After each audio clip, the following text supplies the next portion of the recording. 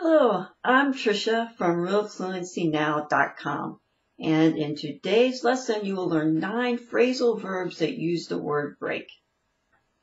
Before we get started, if you are new here, then please subscribe to my channel and click the bell. And if you want to learn real English used in real life, then click the link in the description of this video to find out how. The 9 phrasal verbs with break are break away, break down, break even, break in, break off, break into, break out, break through, and break up. They each have more than one meaning, but I'll just teach you the most common meanings for each one of them. So, what's your deal? The first one is break away, which means to leave or become separated. For example, she wanted to break away from her earlier life and start all over. I'm not sure what's going on with her. She just wants more attention or something.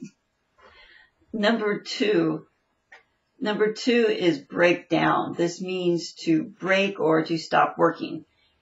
As in, his car broke down last night, so he couldn't drive.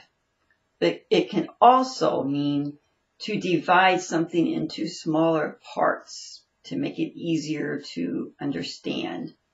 For example, I didn't understand the problem until he broke it down for me.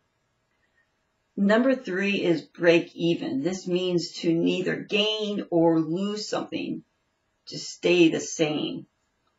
As in, I worked really hard, but still just broke even.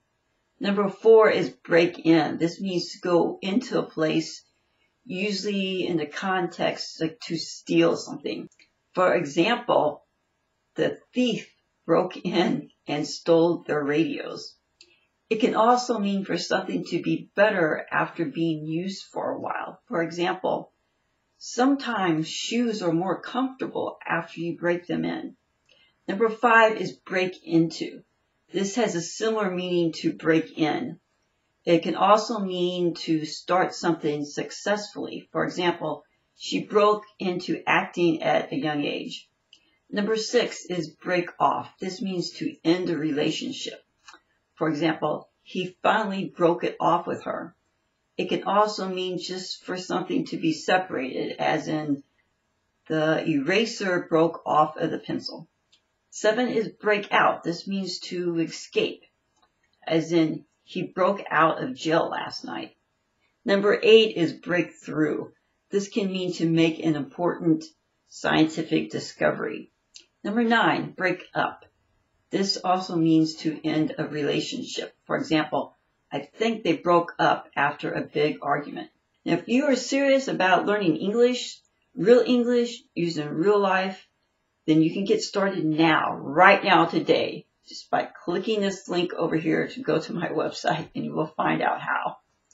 Goodbye, and remember, with hope, anything is possible.